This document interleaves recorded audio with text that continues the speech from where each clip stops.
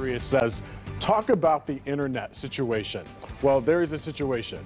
There is a situation. There is a situation. Well, it's funny because, not funny, but someone was like, oh, we're all back up. And then as soon as they said, oh, we're back up, oh, just kidding. It went back down again. Yeah, right here on Google, trying to find out more information about exactly what happened. And then it says that information cannot be searched. The site cannot be reached. But this seems to be happening from coast to coast right now. If you are an Xfinity customer or Comcast customer, you are without internet service right now. And that could include your phone service as well. Yeah, so if anybody needs anything, like what do you want me to search right now? Because I'm good. I have Verizon. You're and I'm good because you're probably using cell phone data. So my cell phone's good. So do you need to look at anything? So lucky it was an in-office day for me. My husband is home and not happy. That's from Leslie. Thank you very much.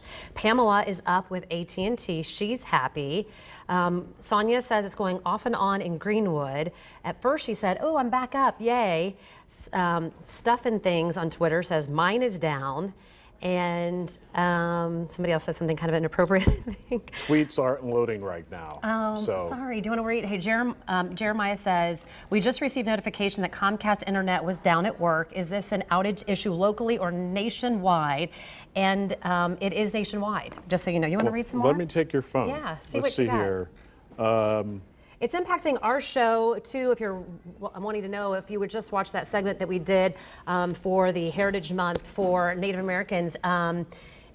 We couldn't do a live talkback via Zoom, which we normally do and like to show you. Tony Katz saying he's all good where he is. Okay. I'm not particularly sure where he is, but all good WIBC, where he is. Yeah.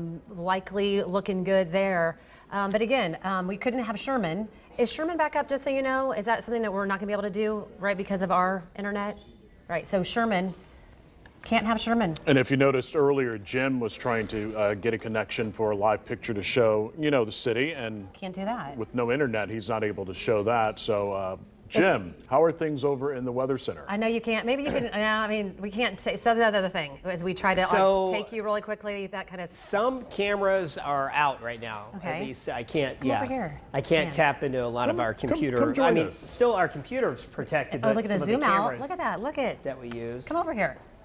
Hi. How you doing? I'm doing great. Hey. I'm doing great. Oh, yeah, it's the first time you've been over here in like 2 years. I know, yeah. But yeah. Hey, it's breaking news. But my phone is working as well, so I'm a Verizon guy, so I'm not having any major issues. Verizon? Okay, so just so you guys know, too, how this is affecting business.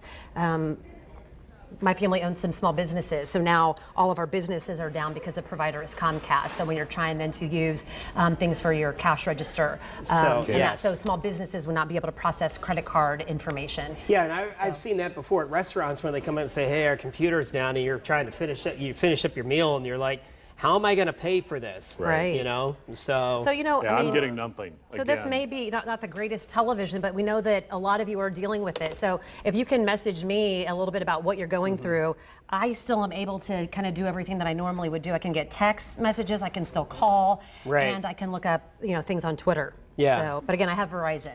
Well, we've become so dependent on our phones and the internet and everything. That's why I was kind of joking around about a landline.